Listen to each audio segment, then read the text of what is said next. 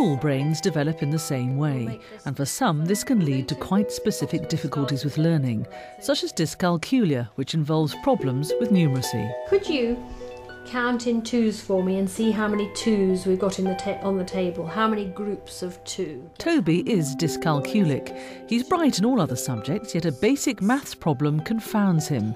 He can't make the usual connections. 14. 15. Nearly. 14. 16. 7. 18. 20. Professor Bryan Butterworth is the leading authority on dyscalculia in the UK. Dyscalculia is a problem in acquiring numeracy.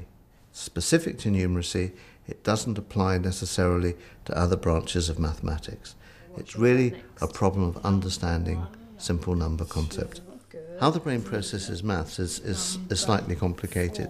It involves two areas of the brain, here in the parietal lobes and also in the frontal lobes. And the important thing to remember, particularly in relation to dyscalculia, is that the numerical processing is essentially a parietal lobe function. One of the implications of Professor Butterworth's research is that the highly specialised system in the brain used to process simple number concepts is defective.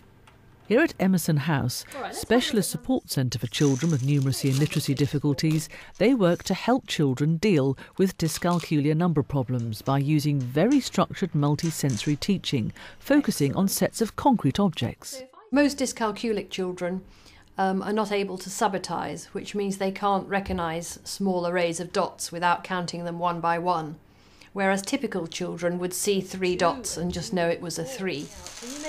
So we train these children using familiar dice patterns, which most young children know anyway.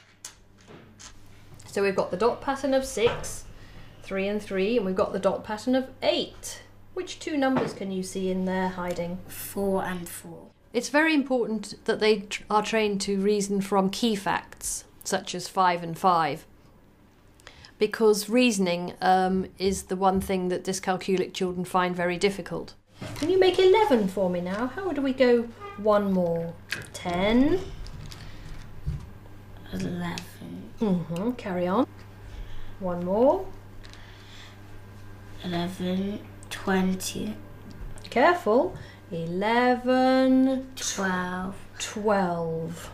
At the moment, one of the problems is that most people take the view that the child is stupid. That teachers take this view very often, parents certainly take this view, children themselves take this view. Why is it that they can't add 3 plus 3 even though they're 9 years old? It has to be because they're stupid. If you can demonstrate that there's something specific, confined in the brain of that child, then the diagnosis won't be stupidity, it'll be something specific. Rather in the way that 30 years ago people were able to demonstrate that dyslexia is a specific disability, and more recently it's associated with abnormal brain structure and abnormal brain activity.